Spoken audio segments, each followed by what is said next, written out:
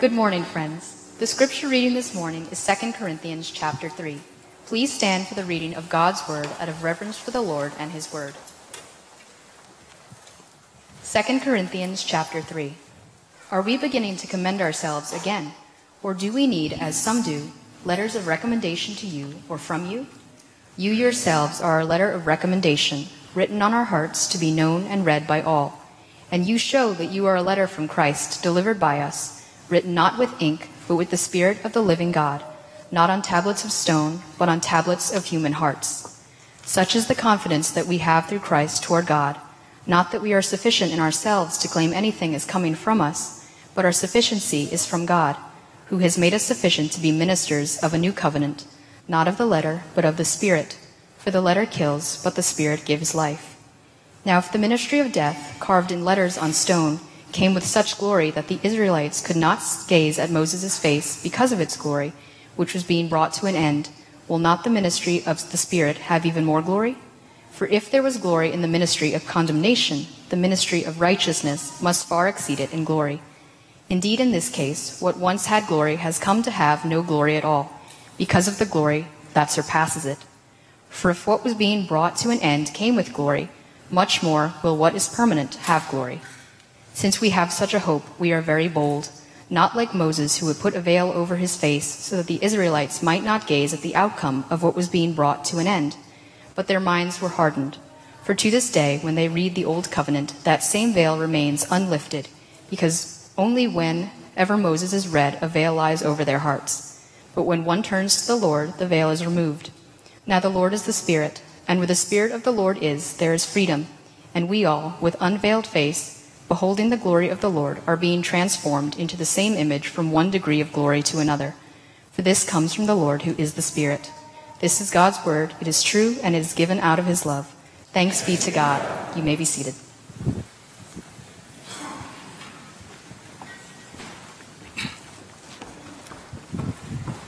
Good morning. As it is on Memorial Day weekend, several of our members are away at the beach or the mountains, and hopefully they're thinking about Jesus. Now, the trade-off is you are here, but you might be tempted to think about the beach and the mountains. But stick with me, because I think this is one of the most central texts in 2 Corinthians, and I will say that every week about that text. But for real, this is a really important passage. If you're here and someone invited you and you're not a follower of Jesus, we're really glad you're here and you should feel welcome. And I hope and pray that you will witness this room full of people who are adoring Jesus and asking yourself the question, what is it about him that makes them want to follow him and give their lives to him, even to the point of suffering, as we shall see in our passage. And so, Father, would you send your Spirit? May he be palpable in this room. This is the new covenant that we live in. And so you delight to pour him out. May we feel him removing veils, even as your word is taught. Some of us have had the actual veil removed, but we live as if we still have veils. And some have walked into this room with the veil of unbelief. Would you remove it by your grace? In the power of the Spirit. Give them a new heart. As they hear the word, may they come to realize it is a word for them and it is a word of life, and help them to behold your glory. We ask this in Christ's name. Amen. What validates you and gives you significance? That is a fundamental question, but there are moments that God brings into our life where we are forced to ask it. Like not getting that job you really wanted, like getting passed over for some promotion, or perhaps most intensely to lose a job you really liked. And now it becomes a question, like what makes me worthwhile? Because your gifts are being questioned, your motives are being questioned, your ability, your background. Picture Paul, and this is happening to him very intensely. People are questioning him, and he's in a trial of sorts. And so there's this prosecution attorney saying, Paul, like, we're trying to work with you here, but it's really hard. I mean, look at how many people dislike you. Look at how much opposition you're experiencing. Like, the word is out. Like, why should we not fire you as an apostle? And so Paul's response is a little unique. He says, could you tell me what time it is? The prosecution attorney takes the little mini sundial on his wrist and moves it up. He says, no, I'm not talking about that, okay? I mean, in the grand sweep of history, where are we right now? And so Paul sets in with this understanding of not just who I am and what is my purpose, but a really powerful and equally important question of when am I? When am I? At what point in history do I live? And the answer to that question is the validity and the sufficiency and the confidence of anybody who wants to run hard after Jesus. And some of you might be there this morning. Someone is questioning you. Maybe Satan is assaulting you with questions of what gives you the ability to stand before a holy God. And the answer is in this passage, and it has to do with time. And so we live in this setting where we're in the shadow of two blue chip universities. That was not meant as a pun, but take it as if it was. And one of the biggest validations is, of course, where we went to college, the diploma, right? And the more blue chip it is, the more we try to work it into conversations. Our persona and personality in the West, in America in particular, when you think about leadership, it's mainly about persona and personality, being gregarious, extroverted, whether you have charisma, emotional presence. That's a big thing now. All those are good things. But what makes you sufficient? Is it your resume, your network, your education, your experience, your theological tribe, your level of personality? Have you published? Who recommends you? Again, none of those are bad in and of themselves. In fact, now we're in the season where we're in about a month, on June 5th, with all the members assembling here, because you know that it is core to your membership responsibilities. And so you will joyfully come on June 5th, not thinking, oh, I'll just let the Jedi members go to that meeting. All of you are Jedi members. And so you must ask the question, what is inherently getting in my way that I cannot choose to avoid? And if not, I will come to the membership meeting. You'll get to see Eric Rogers do his thing probably as well, which we love, turning the Excel spreadsheet into a moment of joy for us. And we have to affirm elders and deacons.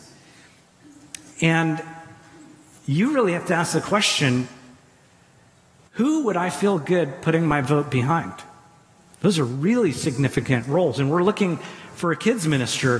When we hire staff, like, what is the most important things about that person that would say, hey, come and be an influence here at the Bible Church? A reminder that the big argument of this letter is that the cross comes before the crown, that suffering comes before glory in spirit-filled gospel ministry. So Paul is making one of the craziest self-defenses in the world. He's not defending himself. He's actually defending God and his glory. And inasmuch as Paul reflects God and his glory, Paul is sufficient. He is able to do his job as an apostle. And what Paul does in this chapter is to say this is about where we are in history, this is about glory, and this is about the work of the Holy Spirit. So we're going to look at three sections, because it always breaks down into three sections. First, the work of the Spirit to build a real resume, verses 1 through 3. And then the ministry of the Spirit to give us real sufficiency, 4 through 6. And finally, 7 through 18, the glory of the Spirit to unveil our hearts. So first of all, the work of the Spirit to build a real resume. Paul begins, are we beginning to commend ourselves again? Am I falling back into this fleshly way of defending myself? No is the actual answer. Do we need as some to provide letters of recommendation for you? Now, what is he talking about? If you were on a trip as a formal kind of envoy or representative, and the people that you were going to did not know you, you had to bring some kind of validation, a letter of recommendation from a accepted and credible source. And you would give that to those people, and they would say, oh, so-and-so, or this denomination, or this tribe affirms you, so we will listen to you. And Paul is saying, I will not play that game. Our world lives according to that game. He says, I do have letters of recommendation. You know what it is? It's you. In 1999, Rebecca and I were at the graduation ceremony at Wheaton College, not because we were graduating, but we had a bunch of college students that we had discipled and poured our life into, and a bunch of them were graduating that year, and we were watching them go down the aisle of Edmund Chapel to get their seats on the stage, and it just hit us both, like, that's it. That's the point of ministry. The glory of Jesus, but those lives, that's what makes it worth it. That's what we do. Those are our letters of recommendation. Paul says those type of letters are written on hearts, not pieces of paper. They're written by Christ. The ink is the Holy Spirit. But God loves to use people.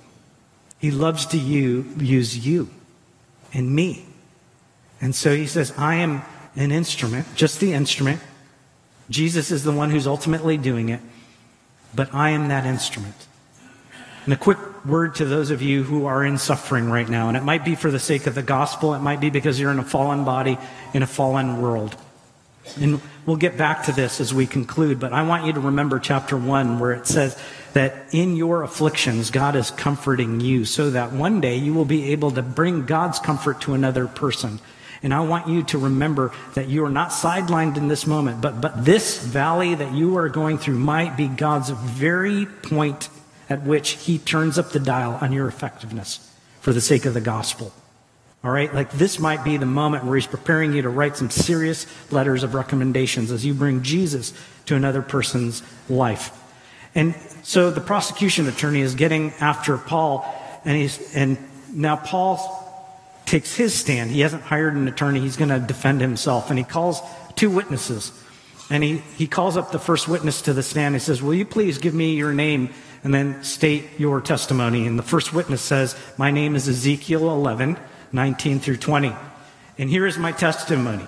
And I will give them one heart and a new spirit I will put within them. I will remove the heart of stone from their flesh and give them a heart of flesh, that they may walk in my statutes and keep my rules and obey them. And they shall be my people and I will be their God. Paul says, thank you. Second witness, will you come to the stand? What is your name? My name is Ezekiel 36, 26 through 27. And what is your testimony? And I will give you a new heart and a new spirit and I will put within you. And I will remove the heart of stone from your flesh, and I will give you a heart of flesh, and I will put my spirit within you and cause you to walk in my statutes and be careful to obey my rules. You shall dwell in the land that I gave to your fathers, and you shall be my people, and I will be your God. And he says, thank you. When God wants to get a point across, he repeats himself. So this is going to shape everything Paul says here, because what we're talking about is this new covenant. There are two phases of history. Two primary phases. Some of you grew up in churches where there was color-coded charts and there were 5 distinct phases or 7 distinct phases. Well, the Bible really just says there's 2. There's the point at which you go from creation all the way to Jesus. And this was marked by a intense need for a redeemer to fix the problems of the world. And in order to appreciate the Redeemer, you had to be changed from the inside out, and only God's Spirit could do that, to give you a joyful desire to obey God out of love and trust in him. That's the old covenant. Now the new covenant is where that Messiah, that Redeemer, has come, and he has done a mighty work on the cross.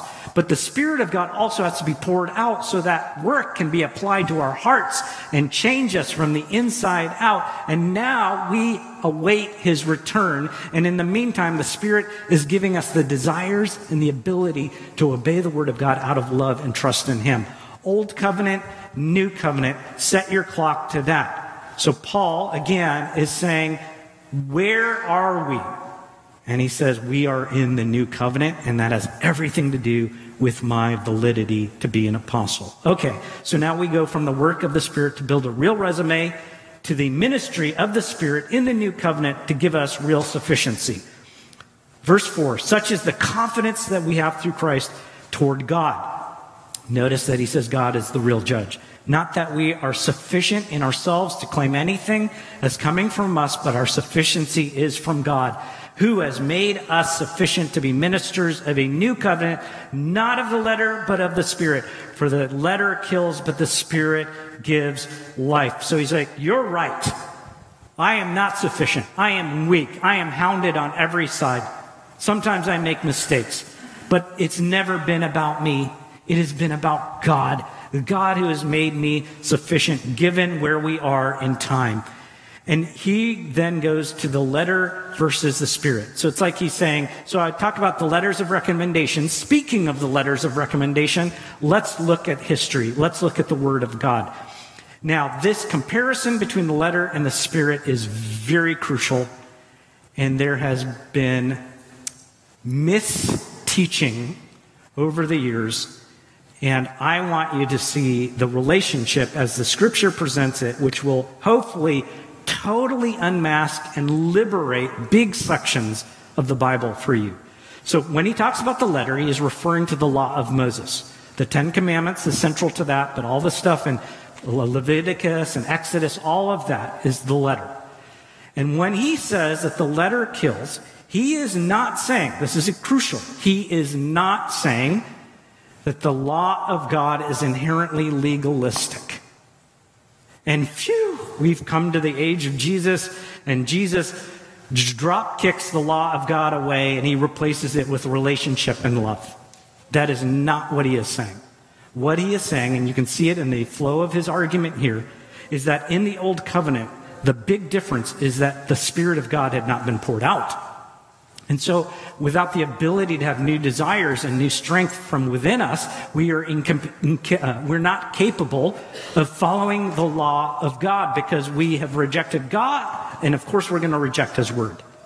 And so because of that, the law then condemns us because we're never going to keep it. We don't want to keep it. But the new covenant is marked by this age where the law still stands. Jesus said, I did not come to abolish the law, but to fulfill it. And one of the ways he fulfills it is sending the Spirit to change us from the inside out such that we love God, trust God, and now want to follow his word. And you will see this in Romans chapter 7. In fact, in Romans chapter 8, we are no longer under condemnation because we're in Christ Jesus. The Spirit of God is given to us so that we can now walk in the Scriptures. We can now fulfill the Word of God. So apart from the Scripture, the letter, the law of God kills us because we are unholy and incapable of following it. In the new covenant, the Spirit of God, changing us from the inside out, enables us to keep the Word of God. So it is not law of God against love of God. It is Word of God without Spirit, Word of God with Spirit. That is the comparison that's really, really important. In fact, the law of God assumes we are sinful and gives us provisions for atonement, calling us to repent and to receive grace. So anytime you're thinking the law is inherently legalistic, the whole atonement need of grace thing is written into the law with the sacrificial system. Okay, so dog-ear that. Your validation, your sufficiency, your confidence as a servant of the Lord is all based in God, the work of the Spirit, who changes people from the inside out. So inasmuch as you can say that your life is committed to showing people Jesus in the power of the Holy Spirit through Scripture, then chin up, baby. Chin up. That is your confidence. That is your sufficiency, regardless of your personality, regardless of your resume. If you can say, my main aim in life is in the power of the Spirit to show people Jesus through the Word of God, and it doesn't matter where you get your paycheck. We're not talking about professionals. You get your paycheck from a company where you're coding, where you are a police officer, where you are a nanny, where you are an athlete, where you are an artist, whatever it is. Whoever gives your paycheck, your main goal through the use of your gifts and opportunities there if that is to show people Jesus and the power of the Holy Spirit, chin up, because you are making the real resume of life, okay? You are having your letters of recommendation. So now we've gone from the work of the Spirit and the ministry of the Spirit to, thirdly, the glory of the Spirit, 17 through 18. And there are two subsections here. One, Paul is going to interpret Scripture, and then second, Paul is going to apply Scripture. He's a good preacher. And he calls a third witness to the stand. And that witness goes up and he says, will you give us your name? And he says, Exodus 32 through 34.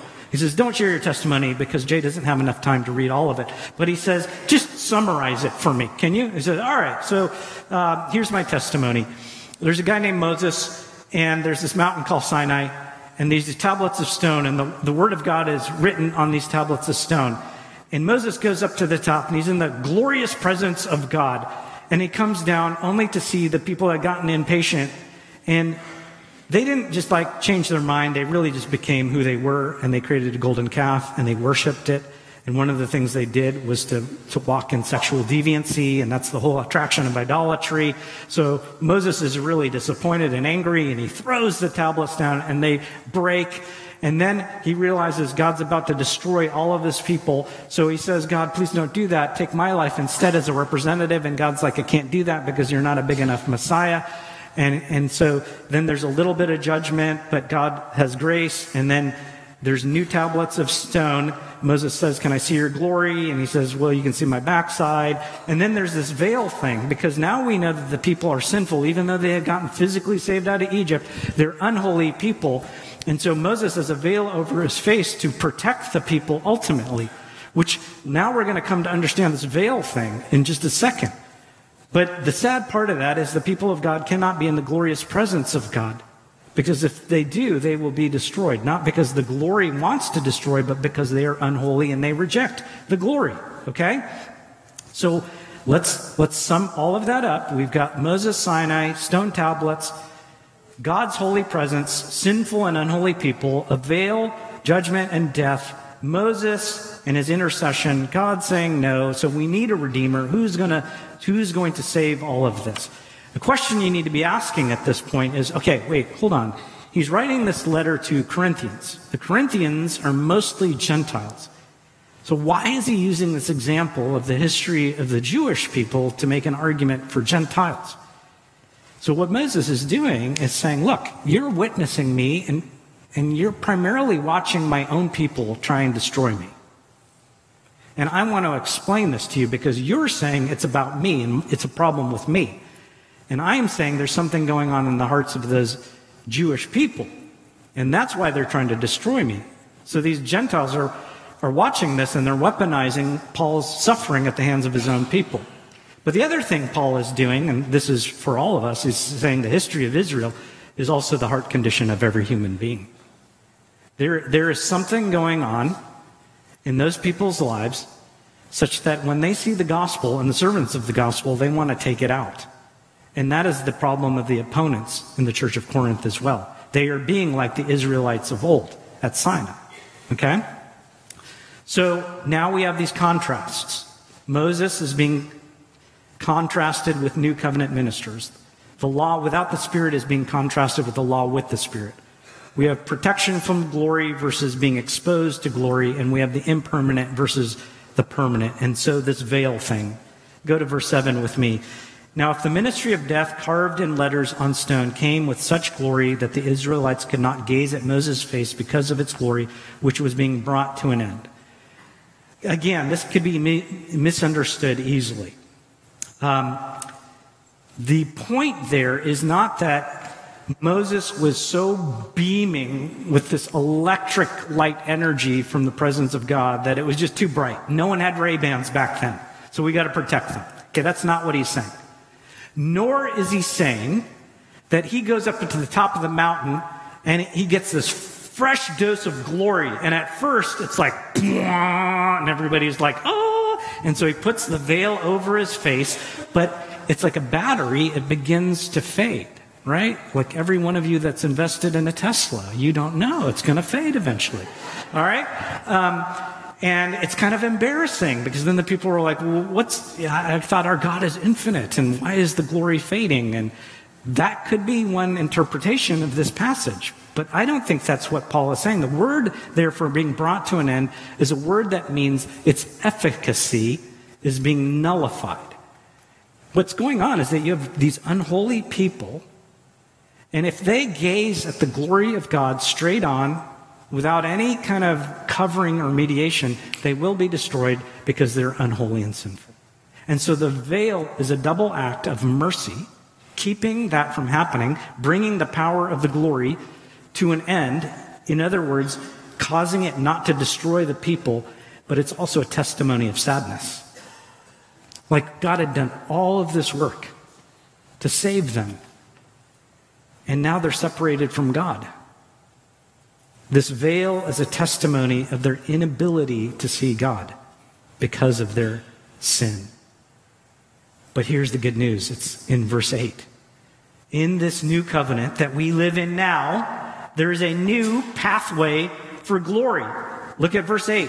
Will not the ministry of the Spirit of this new covenant age have even more glory?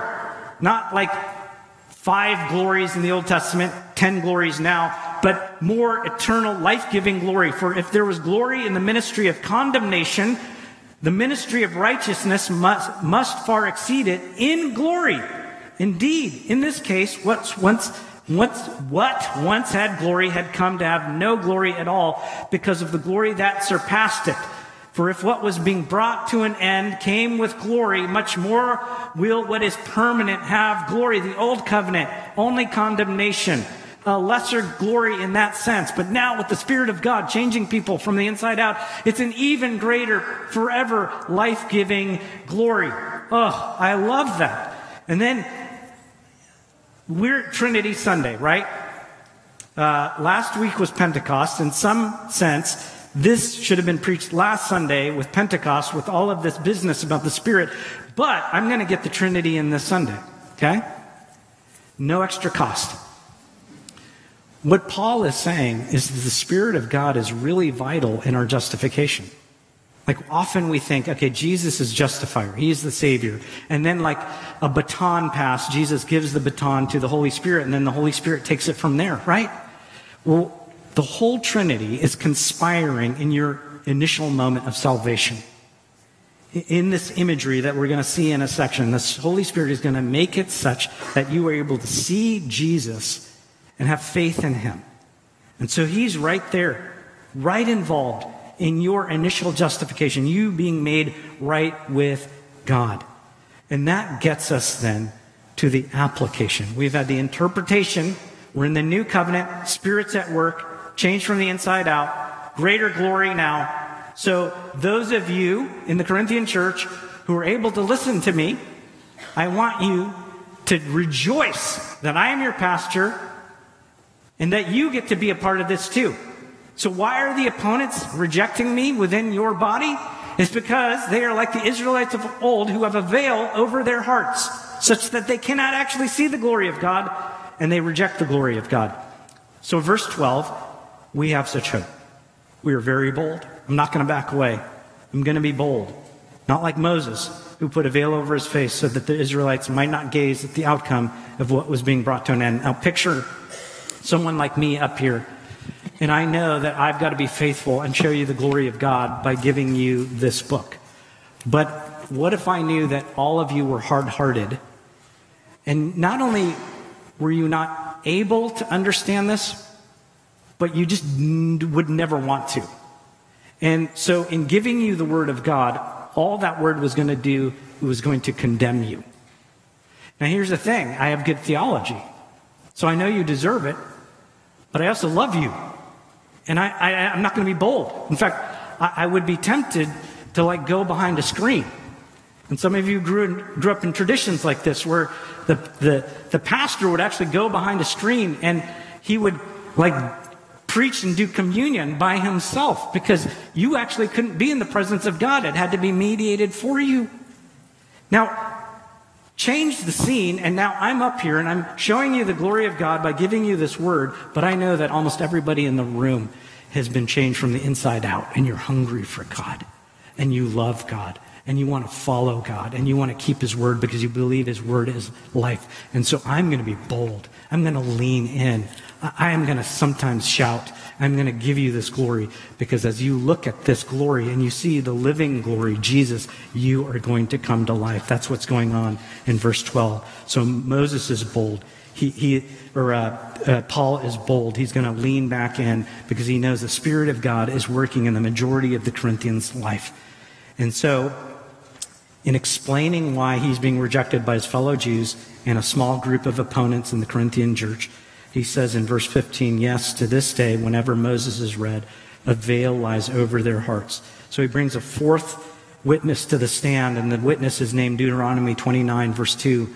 And I think Paul is riffing off of this, and he says, and it says, and Moses summoned all Israel and said to them, you have seen all that the Lord did before your eyes in the land of Egypt, to Pharaoh and to all his servants and to all his land, the great trials that your eyes saw, the signs and those great wonders.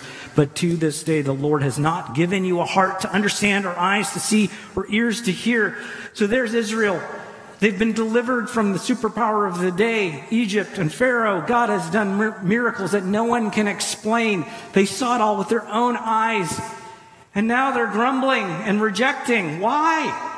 Why is it there are people in this room who have experienced the tremendous, miraculous power of God, and it has done nothing? I think I've shared this story before, but I have a friend, and he's from a very large family of strong believers, except one brother does not believe. He's an atheist. And that brother said, I don't have convincing proof that God exists. He's like, I would need God to cut my legs off, and then maybe I would believe. And the question is, if nothing changes in his heart, God cutting his legs off would not bring him to trust God. Like when you are sharing the gospel with someone and it's just like nothing, it's because it's not that you lack persuasiveness. I imagine some of you are very persuasive. You can give all the Lee Strobel arguments, and I'm saying these are good things, by the way. Apologetics is good, logic is good. But unless something happens miraculously in that heart, nothing will change. You can go to church your whole life, have the right doctrinal confessions, all of that, but your heart must change. God has to do something. So what does God do? This is one of the most beautiful descriptions of what conversion looks like. Verse 16, but when one turns to the Lord, the veil is removed. I grew up with some what seemed to be amazingly strong Christians in my youth group. Many of them much brighter, wise than me. I am one of just 3 people that I know of that have continued to walk with the Lord. Why? Because there's a little spark in me, little bit more wisdom in me. Because God removed a veil. Out of his sovereign love, he removed a veil, and every day he keeps the veil at bay. And so I was able to see Christ. That's what it means to become a Christian, ultimately, is that you see Christ. You do not see an institution. You do not see a room of people. You do not see a tradition per se. You see Christ.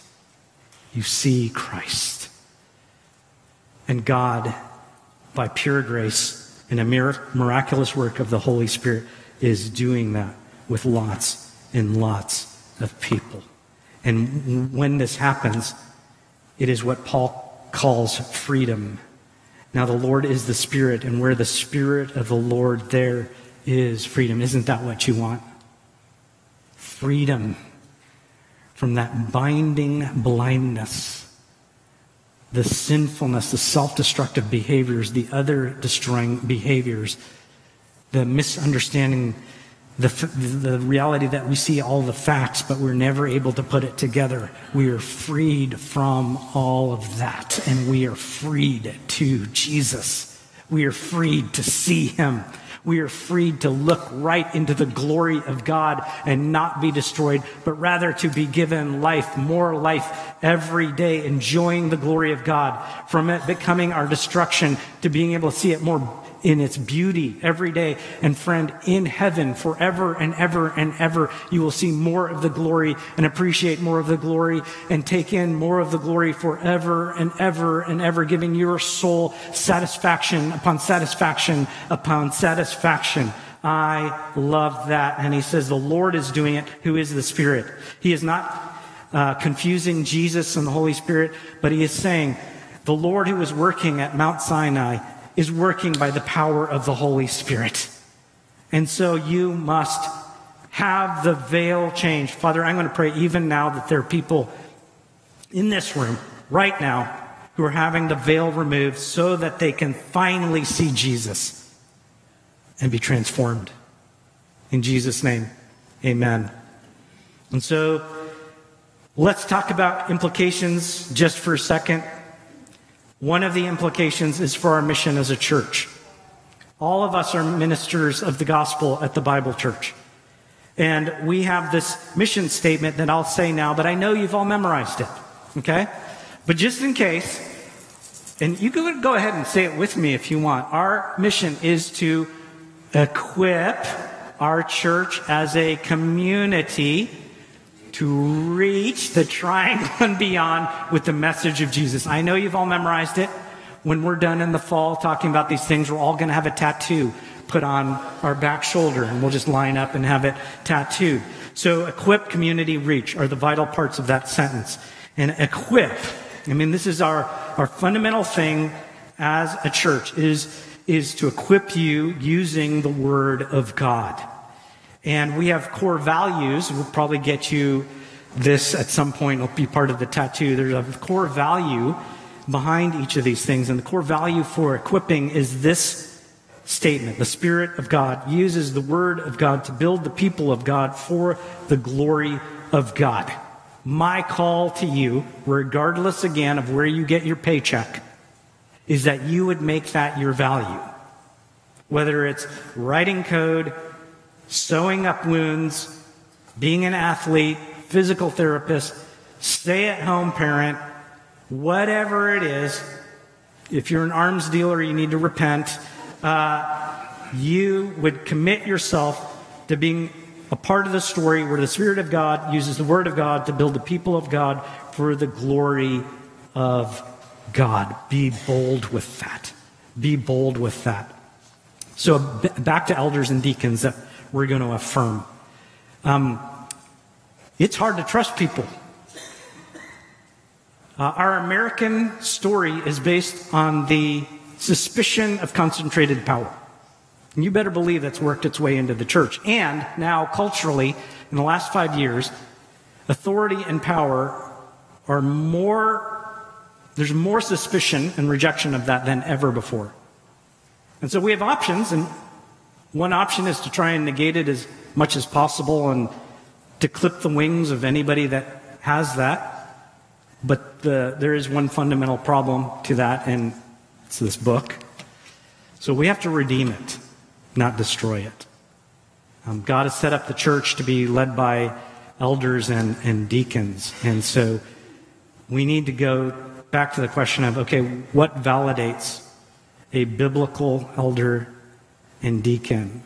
What is it about those men and women that I would want to follow them and trust them and allow them and bless them and encourage them to use influence at this church? Some professional background is fine, especially when it comes to things like finances and whatnot. Charisma is fine. Good-looking elders and deacons, that's great too. But that's not the bottom line. You are looking for men and women who have a track record of having letters of recommendation written by the Spirit of God. Okay? So the structure, that's all important. But are these men and women who have brought Jesus in the power of the Holy Spirit using the Word of God into people's lives? That's what you're looking for. Gospel resumes. This also defines the pastor's task. There's a lot of administration that must be done and All of that is fine. But the most important part of a pastor's task, where he gives most of his energy and his time and his concentration, is to bring the power of the Spirit through the Word of God such that Jesus is seen and glorified, and we do this with confidence. And I would ask that you would encourage us to do that. You would enable us to do that, and you would pray for us to do that. But then this is for all of you members at this church. And our prayer as a leadership is that membership wouldn't just be, okay, this is the church I'm going to attend every week, but this is my body. This is my team, and we're going to serve Jesus together. We just had a staff advance on Monday and Tuesday. What in the world is a staff advance? Well, it's not a retreat. A retreat is where you go to rest and rejuvenate. And advance is where you talk about vision. Did you get that? Okay, so planning and stuff. And so we're talking about vision and pathways and goals and metrics and all of that stuff, and it's good. But one of the things that we were reminded of is all about people. It's all about people.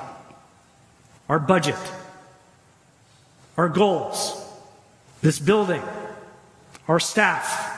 It's all about people.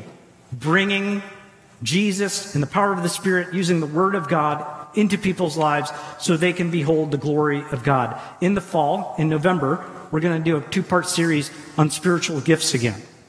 Because we think it is vital for you to understand how God has gifted you individually to be a part of this story.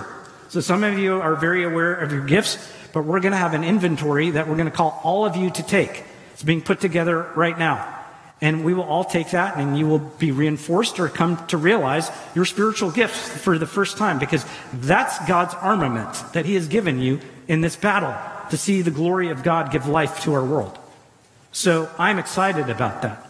Now, as I say that, here is my pastoral encouragement by way of telling you I understand. If you really are going to use your spiritual gifts in this ministry of the New Covenant, here's my promise to you. You will suffer. You're going to get it. There's risk. And I have certain types of risk, but I also realize I'm in Christian settings most of the time. You occupy shoes I will never occupy out there. And if you haven't noticed, this triangle that we live in is very interesting because it's very segmented. There's a line at which you cross around where the airport is on 40 where life changes. Raleigh, Cary, Apex are a different world.